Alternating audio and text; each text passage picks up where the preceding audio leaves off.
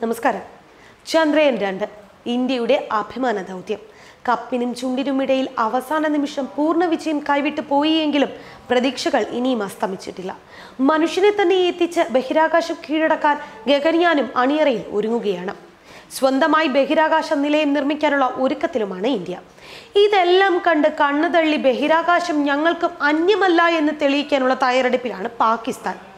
രാജ്യത്തിന്റെ പുതിയ ബഹിരാകാശ ദൗത്യങ്ങൾ വ്യക്തമാക്കിക്കൊണ്ടാണ് പാകിസ്ഥാൻ രംഗപ്രവേശനം നടത്തിയത്. ചെറിയ ദൗത്യങ്ങളൊന്നും തന്നെയല്ല, മനുഷ്യനെ തന്നെ എത്തിക്കാനുള്ള പദ്ധതിയാണ് ഒരുക്കുന്നത്. ചൈനയുടെ സഹായത്തോടെ 2022 മനുഷ്യനെ ബഹിരാകാശത്ത് എത്തിക്കുമെന്നാണ് പാകിസ്ഥാന്റെ അവകാശവാദം.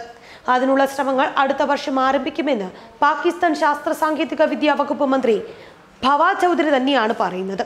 ആദ്യഘട്ടമെന്നോണം 50 പേരടങ്ങുന്ന ഒരു ചെറു സംഘത്തെയാണ് ബഹിരാകാശ യാത്രയ്ക്കായി തെരഞ്ഞെടുക്കുക. അത് 2022 25 ചുരുക്കുമത്രേ.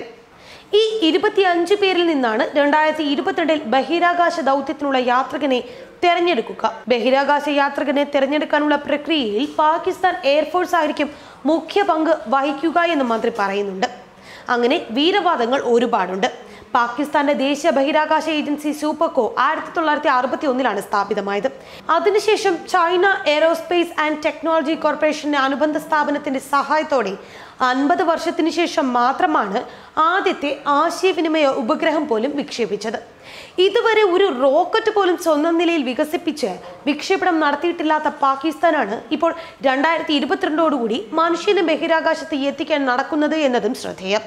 പാകിസ്ഥാന്റെ പുതിയ പ്രഖ്യാപനം ഇന്ത്യ ചന്ദ്രയാൻ 2 വിക്ഷേപിച്ചതിന് പിന്നാലെയാണ് എന്നതും എടുത്തു പറയേണ്ടത് തന്നെയാണ്. കഴിഞ്ഞ സ്വാതന്ത്ര്യദിനത്തിൽ ഇന്ത്യ ബഹിരാകാശത്തേക്ക് മനുഷ്യരെ എത്തിക്കുമെന്ന് പ്രധാനമന്ത്രി പ്രഖ്യാപനം നടത്തിയിരുന്നു.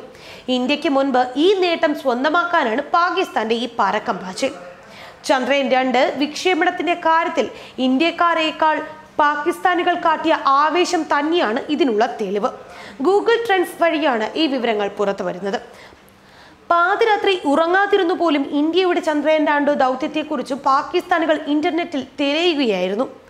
ചന്ദ്രയാൻ ലാൻഡറായ വിക്രം ചന്ദ്രോപരിതലത്തിൽ ഇറങ്ങേണ്ടിയിരുന്ന സെപ്റ്റംബർ 7 പാകിസ്ഥാനികളിൽ ഭൂരിഭാഗം പേരും തങ്ങളുടെ മൊബൈൽ ഫോണുകളിൽ ഇതുമായി ബന്ധപ്പെട്ട വിവരങ്ങൾ തിരഞ്ഞുകൊണ്ടേയിരിക്കുകയായിരുന്നു. ഇതൊന്നും ഞാനല്ല പറയുന്നത്, ഗൂഗിൾ തന്നെയാണ്. ചന്ദ്രയാൻ 2, വിക്രം ലാൻഡർ, ISRO എന്നിവയായിരുന്നു പാകിസ്ഥാനികളുടെ പ്രധാന തിരയൽ പദങ്ങൾ. ഇന്ത്യൻ സമയം പുലർച്ചെ 2 മണിക്കാണ് വിക്രം ലാൻഡർ ചന്ദ്രോപരിതലത്തിൽ ഇറങ്ങിയിരുന്നത്.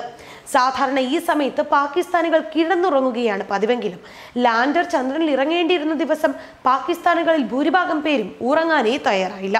പുലർച്ചെ 5:30 വരെ പാകിസ്ഥാനികൾ ഗൂഗിളിൽ തിരഞ്ഞുകൊണ്ടേയിരുന്നു. ചന്ദ്രയാൻ 2 പരാജയപ്പെട്ടു എന്ന തരത്തിലുള്ള വാർത്തകൾ പുറത്തു വന്നതിന് ശേഷം ക്രമേണ ഇന്ത്യക്കാരിൽ അത്തരം താല്പര്യങ്ങൾ കുറഞ്ഞു വന്നു. എന്നാൽ പാകിസ്ഥാനികളുടെ ആശങ്ക അവസാനിച്ചതേയില്ല.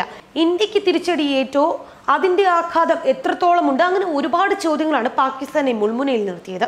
എന്തായാലും ബഹിരാകാശ ദൗത്യങ്ങളിലൊക്കെ ചൈന കേമന്മാരായതുകൊണ്ട് തന്നെ ഒരുപക്ഷെ ഇക്കുറി പാകിസ്ഥാൻ വിജയിച്ചേക്കും.